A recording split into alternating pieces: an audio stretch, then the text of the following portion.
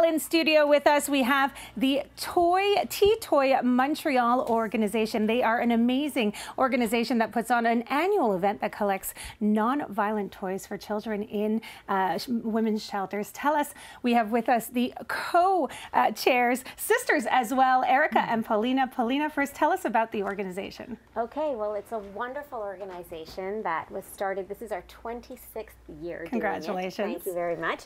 It was started by a woman named Ginger Petty, and she decided that she wanted to help children in shelters by collecting a non-violent, brand new toy that they could have during the holiday season. Why shouldn't they be able to enjoy this, you know, a little bit of warmth and a little bit of happiness during the holidays when they're in such dire situation.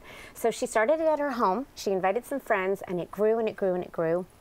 And now we are celebrating it at a new location. So this year, we're very proud to announce that we have a new partnership with the Ritz-Carlton Montreal. Yes. Very, very exciting, in the Oval Room. So it's taking place on Wednesday, December 6th from 10 to 3. And the format is that throughout the day, different choirs come from different schools, private and public schools all around Montreal. And they sing for the guests who are there to enjoy the beautiful space, have a cup of tea.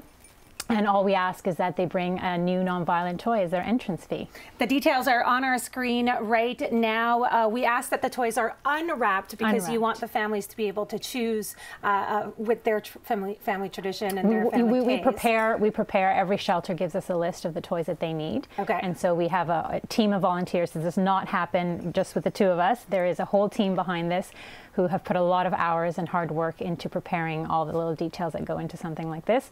And so we prepare what they need. We collect over 2,000 toys every year. Wow. And it's a fantastic, fantastic time for all the kids to enjoy. Well, it's happening December 6th, as we mentioned, and not only the volunteers working hard, the choirs as well, and we have one of them in studio with us from the study. So, girls, do you want to take it away? Yeah. Yeah? Okay, let's do this.